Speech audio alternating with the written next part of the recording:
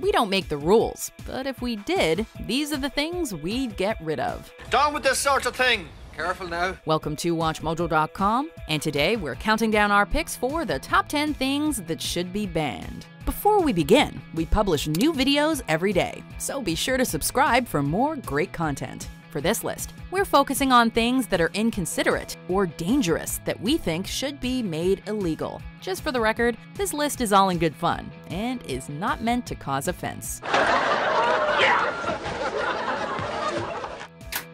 Number 10. Reclining airplane seats without asking. Sir, could you please put your seat in the fully upright position, please? For some people, just getting on an airplane is stressful. Never mind having to worry about someone leaning their airplane seat back and invading your personal space. While it's nice to get in a relaxed position so you can enjoy your flight, you should be considerate of others. There have been some ugly confrontations as a result of passengers leaning their seats back too far, and in some reported cases, fights aboard airplanes. The latest rage issue for airline travelers is how far you recline your seat. When that happens, they usually have to stop the plane and boot the unruly passengers. But sadly, if anybody does go to jail in this scenario, it's 'cause they disrupted a flight, not 'cause they reclined without permission. Number 9. Taking up extra seats on the subway. In big cities, subways are crowded, and frequent subway riders know there are rules. Let people off before you get on, and for the love of God, take up as little space as humanly possible. Well, some jerks didn't get that memo. In fact, some jerks use a technique called man-spreading. A sleazy type of guy that sits there like this on the subway. Sure, it may get some comedic mileage on social media, but if a pregnant lady or old person is forced to stand because of it, it is not a laughing matter. Man-spreading became such a problem in New York City that the Metropolitan Transportation Authority started a campaign discouraging it. In fact, the MTA considers man-spreading a violation of their orderly conduct rules. And in 2015, 2 men were arrested for it.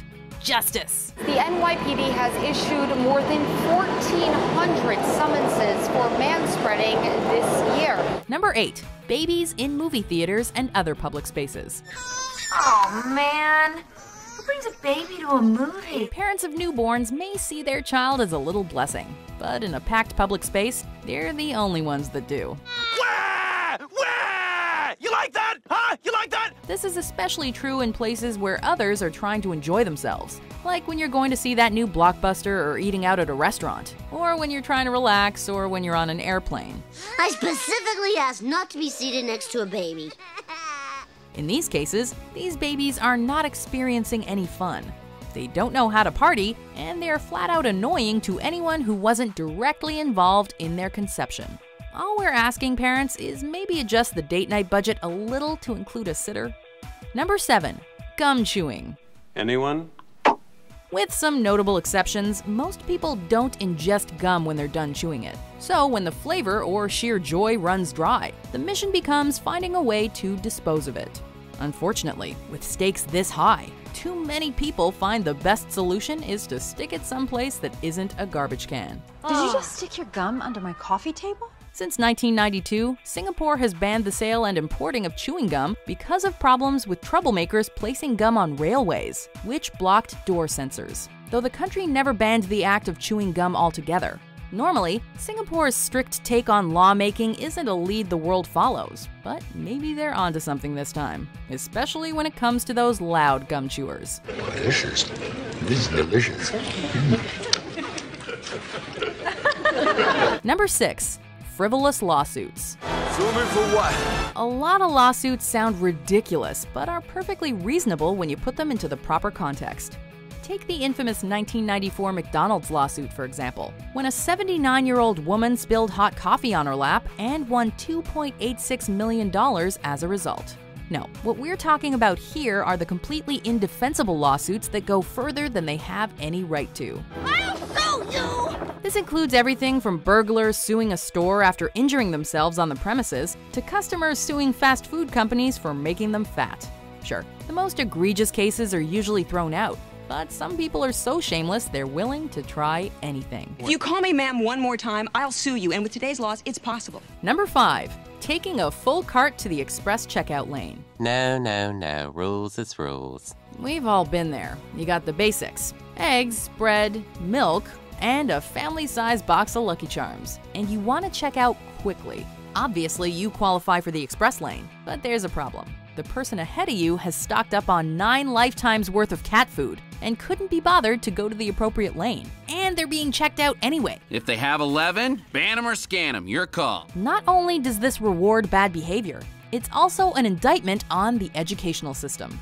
It's basic math and even simpler reading. If the express lane limits you to 12 items or less, don't show up with 13 items or more, even if one of them is a calculator. Where did you learn to count? Number 4. Playing your music without headphones. Some people are so proud of their music collection they want to share it with the world, whether it's through their MP3 player or by blasting their tunes through their car stereo. While it is nice to share, usually, people are not always in the mood to hear someone else's music, especially when they're busy going about their day. It's so flat. I don't even know. You don't even look good while you're singing. Whether you're at a stoplight, studying at the library, or trying to pay attention to the sermon, it can be annoying to hear someone else's music, especially when it's not a genre everyone likes. So maybe keep your dope beats to yourself in the future. Number 3. Internet pop-ups. What the? What's all that crap? Outside of data caps, where an ISP can limit a customer's usage at a given time, pop-up ads could be the most annoying problem a user can face when surfing the web. Well, all right, free money. Usually promoting something you're not even remotely interested in. These ads can throw you off the course of your web surfing, force you to remember where you last were, and overwhelm you by popping up one after another on the page. Sure, there are steps you can take to get rid of these kinds of ads, but banning them all outright by law would make life so much simpler. Don't open it, homie. It's a virus. Too late. Number 2. Cutting in line. Oh my gosh, no, you can't cut the line, sorry. Death, taxes, and lines. They're all inevitable. We have to wait in lines at the bank, movie theaters, theme parks, to make a complaint, or to use the John. Nevertheless, some people think they're above the rules and are entitled to slip in line when no one's looking, at the expense of everyone who's patiently waited their turn. Or there are people in line who let their friends cut, thinking nothing of the people behind them. Of course, we're willing to make exceptions in special cases, like we'll let pregnant women or the disabled go ahead. But for everyone else, get to the back of the line. Hey, Copernicus, why don't you navigate yourself to the back of the line with your feet and stand there with your shirt? Before we unveil our number 1 pick, here are some honorable, or in this case, dishonorable mentions.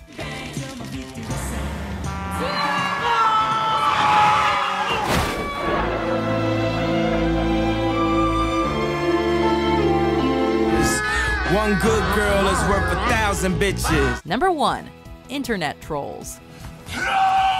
Most people go online for entertainment or research, but trolls rarely improve the experience. It's toxic. Even if you know it's garbage, it can really hurt you. Some are annoying in an innocent, first story, you used the wrong there kind of way. But others make bigoted comments based on racism, misogyny, or some other form of prejudice under the guise of anonymity. They've even been known to engage in destructive pranks like doxing, or the act of releasing someone's personal information. For what it's worth, sites like Twitter have taken steps to discourage trolling, like when they banned Milo Yiannopoulos after his follows harassed Leslie Jones. And in 2014, England and Wales saw the rollout of new laws that mean internet trolls could see actual jail time. This idea that celebrities are these fragile wallflowers? Give me a break. Now, if only we could get people to stop saying that WatchMojo is running out of ideas. Do you agree with our picks? Check out these other great clips from WatchMojo and subscribe for new videos every day.